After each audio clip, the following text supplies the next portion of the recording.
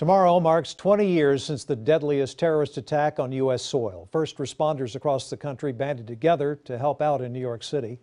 And they included firefighters from Texas who make up Texas Task Force 1. KXAN's Maggie Glenn spoke with two of those first responders about how the events of 9/11 have shaped their careers.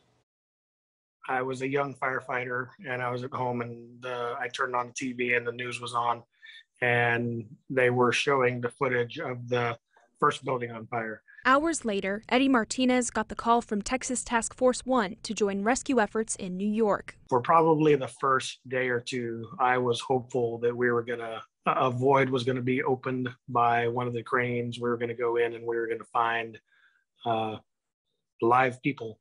And after a couple of days, we quickly realized that it was more of a recovery mission than a search mission. The task force was there for 10 days. Texas Division of Emergency Management Chief Nim Kidd was also on that team. Then a firefighter in San Antonio, he says the 9/11 rescue efforts had a huge impact on his career. It was that kind of attention paid by citizens, by local elected officials, by state legislatures, and by Congress and the federal administrations that made us really be more aware and right, wrong, or indifferent, helped us prepare to be able to respond to the hurricanes Katrina and Rita and Dolly and Edward and Gustav and Ike and even Harvey. You know, we've come so far since 9/11. Now, Martinez reflects with pictures from his disposable camera. My pictures, you know, they look amazing to other people, but they don't remind me anything that was there. And it's silly, but it's noises, it's smells, it's other things that immediately take me back to being there. He gets daily reminders at his fire station downtown Austin, even without the photos. When I first got there, the airspace was still closed.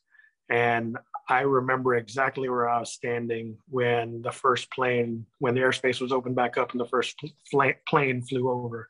And almost every single time, especially if I'm downtown, when I see a plane fly over, it puts me standing in the exact same place that I was standing in New York. Maggie Glenn, KXAN News.